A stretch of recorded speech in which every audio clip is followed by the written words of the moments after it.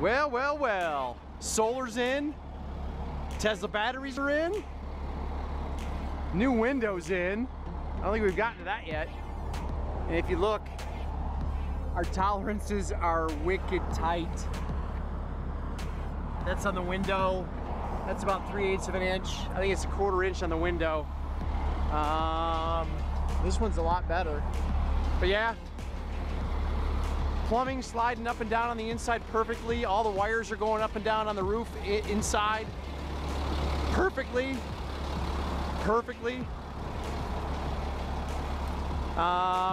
So yeah, gonna go get some diesel so I can power up the furnace for the next month. But yeah, we're good to go. Heading down the road. There have been some changes in the rig, and instead of going through all the processes I was going to go through, I thought I'd do an up-to-date video, and I'll catch up with all the stuff that I have to catch up with at another time.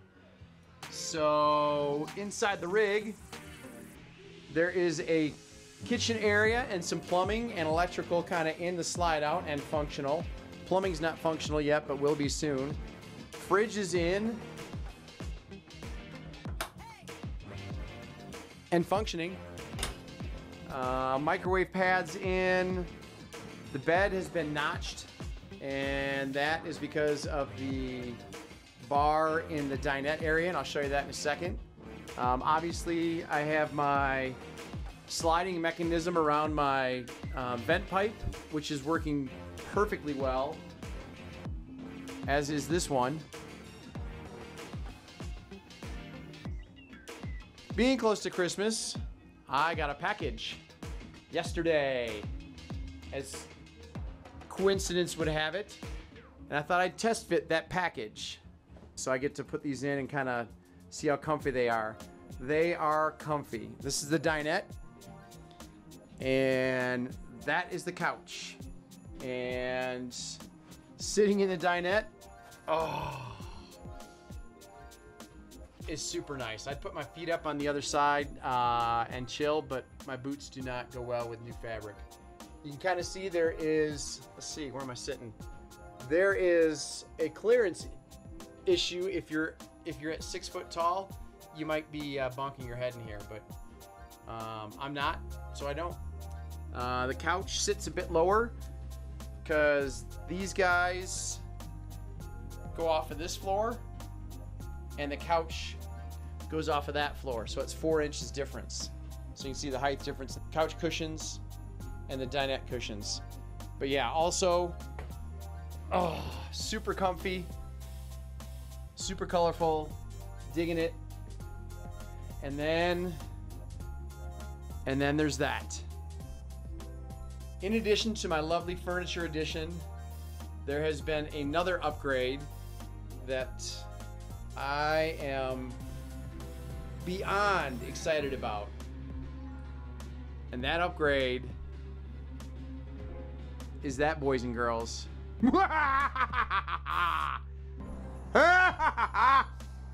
Santa Claus is coming to town. I mean, wait a minute. That's a box. That is a wooden box. How could you possibly have enough energy in that little space to power this massive rig?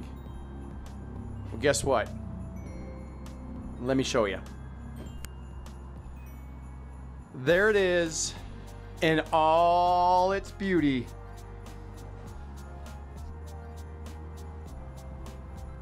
$20 kilowatt hours of power packed in that little spot. Incredible! Tesla batteries are in and they're working.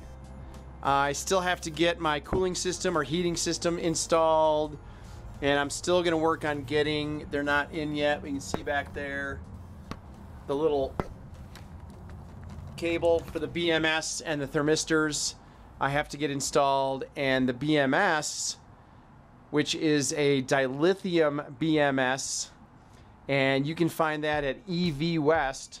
Kevin over there really knows what he's doing and took care of me on getting this set up. And that BMS is specifically for these Tesla batteries. So yeah, batteries are in. Unbelievably tight. I had a gentleman assemble this for me off-site, and we spent 3 days mounting this and the Tesla batteries and this little guy and getting everything hashed out and worked out and all the parameters set. And that, my friends, is 10,000 watts of power. It's two 48 volt, 5,000 VA 70 amp charger inverters. And that was probably one of the biggest things to deal with, along with the Tesla battery, as far as making these guys work correctly together for the lithium batteries, because these are really set up for lead acid. Generally, they have a lithium parameter. But anyway, like I said, it's a little tight. I have a little metal exposed here that'll get wrapped in fiberglass, because I have my most positive, and it's actually 3/4 of an inch away, but just in case things move, because I'm gonna lock the rig down and go get some fuel, so I have to bolt this into place. But that is my most positive coming off of this front pack, and this is 2 Tesla modules in series. So I have a jumper from here to here, tying my negative on the bottom module to the positive on the top module, and then my most negative comes out here and heads up into a shunt up inside here. Let's see if I can get that open with one hand. So there's my shunt.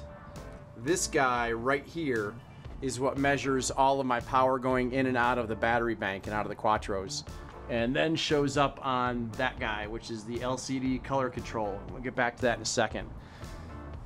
So I have 4 modules, 2 in series here, and then behind them 2 more in series.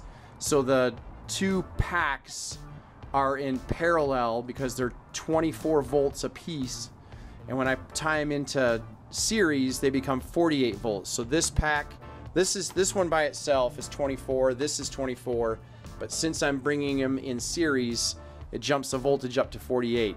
So I have 2 48 packs, and they are providing power for everything. And let's see, we'll walk through this a little bit at a time. So there's the packs wired in.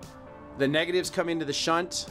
The positives come in down here into a bus bar, basically, and it runs across this breaker, 2 200 amp breakers, and then that goes into the Quattros. Where does it come out? Right there. Goes into the Quattros. And basically the way this works is this guy, as it says, is the master. This one's the slave. So this has all the control. This just kind of follows along, but can help. The cool thing about these Quattros is, one of the cool things is what's called power assist. And I can be pulling 30 amps from shore power, and my breaker panel can be requesting 60 or 70 amps. And these guys can increase the amperage up to 70 amps by pulling the extra juice out of the batteries. So it's pretty incredible. That's one of my favorite things about these guys, other than the fact that there's 10,000 watts in there.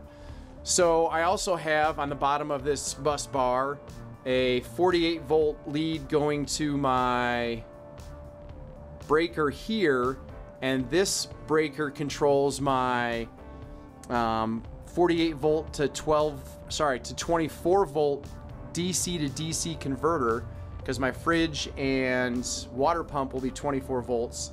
And then this is where the leads come out and go back to the breaker panel to feed that. And then it comes up through this chase and heads to another breaker, which I think is a 10 amp, for my 48 volt to 12 volt DC to DC converter for my 12 volt side of my panel. And there's the panel up and operational. Everything's functioning. Back to this. I also have solar, if you watched my last video, coming in through the roof, and it is going into this chase and goes into these breakers and then goes out through my, or goes into my MPPT charge controller, and then this guy talks to my BMV 712 smart controller and my LCD color control. And this setup, guys, is beyond incredible. The information you can get out of this is just overwhelming. This red guy is usually for shore power. It'll tell you what the Quattros are doing. My AC loads are minimal right now, but it tells you what your AC is. My solar coming in, it's almost Christmas, and I have 800 watts of solar coming in at 10 o'clock in the morning. It's actually, you can see the flow direction, so it's pushing amperage into my batteries and actually charging my batteries. But you can go into, like so far this morning, 10:30, I've generated a kilowatt right there of power so far, and the sun's really low on the horizon, and my panels are flat on the roof. So you can go through and go into the BMV settings and see what's going on. You can go into the Quattros, those guys, and kind of check what's going on.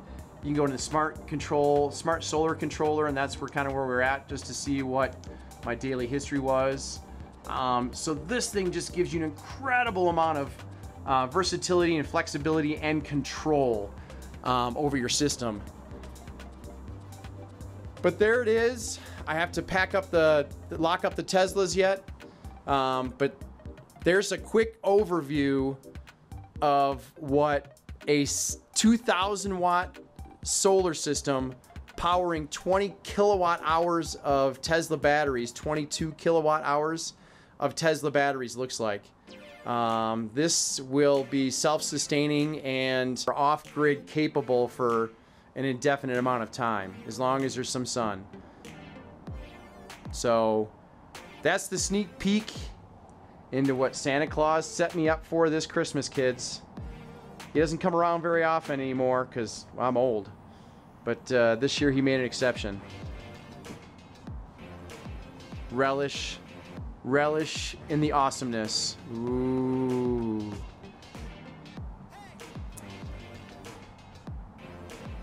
Hope you guys all have a Merry Christmas, or have had a Merry Christmas, depending on when you see this. And I hope you tune into my channel to see how I put this together and how it works, because I will go into that at a later date as I start using this thing. But so far, I've had it up for about 2 days now, kind of running, troubleshooting things, and it's amazing. It is truly, truly, truly amazing. So I am thrilled, and I am thrilled to share this with you guys. So like, subscribe, and throw me a comment. I'll be happy to answer. Peace out, Tube. Peace out, Tube.